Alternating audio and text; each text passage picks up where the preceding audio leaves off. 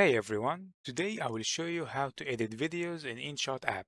Don't forget to subscribe and like before we begin. Alright, let's get started. Right now I will show you how to trim, cut and split via the pre-cut tool.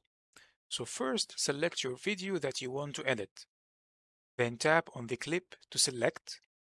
Then swipe to the left till you see the pre-cut tool. Here you'll see three options which are trim, cut and split. So basically, what trim does is shorten your video time either from start or the end. And cut tool, what does is cut a portion of your video using two cursors if you want to cut in the middle or start or at the end of the video.